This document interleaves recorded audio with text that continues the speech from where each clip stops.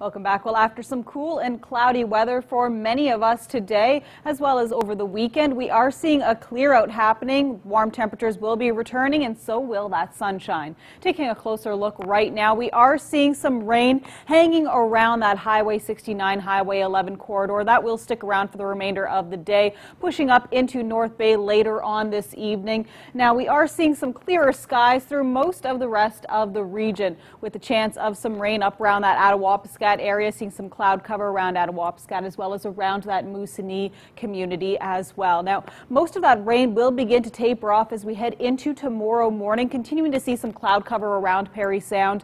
Rest of us are seeing some clear skies and sunshine, as well as some warmer temperatures, which will be dominant through most of the work week this week. Now, clear skies and sunshine expected through Tuesday afternoon and even into Wednesday, with a little bit of cloud cover rolling in for some of those most northern sections of the region.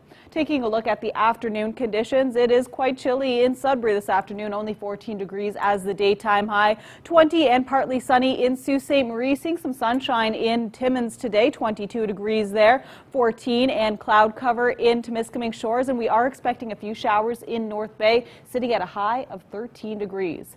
Heading over to Moosonee now, it is quite warm there, 23 degrees, seeing mainly sunny skies, mainly sunny and 22 in Kapuskasing-Hearst, 20 and sunshine in Wawa, 30% chance of showers in Gore Bay, 15 degrees is the daytime high, and 16 with some periods of rain or drizzle in Parry Sound. Now to your 7-day forecast, where we are seeing lots of sunshine for Sudbury Nickel Belt. Starting tomorrow, mainly sunny skies, 22 degrees.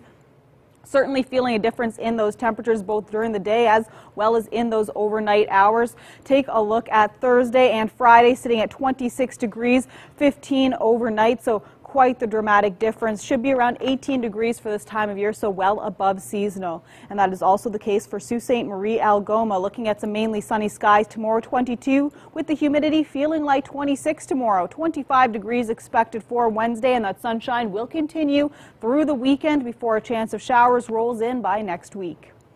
For Timmins, Cochrane, Kapuskasing, humidity also playing a factor for you tomorrow, 26, feeling like 29. Now, temperatures are certainly warming up quite dramatically, 28 degrees and sunny for Thursday. We are seeing a slight chance for some showers thrown into the mix this week as well, Wednesday, Friday, as well as through the weekend when some cloud cover rolls in and sticks around into next week. Now to Temiskaming Shores, Kirkland Lake, looking at some fog patches developing overnight tonight. Those will dissipate by tomorrow morning, leaving some clear skies, mainly sunny, and that sunshine will carry us into Friday. Cloud cover does roll in by Saturday, and there is a chance for some showers come Monday. Now finally to North Bay, West Nipissing, where we're expecting a mix of sun and cloud tomorrow. 20 degrees is the daytime high, bumping up to 26 degrees by Friday, 16 degrees overnight. Summer conditions returning, even though it has felt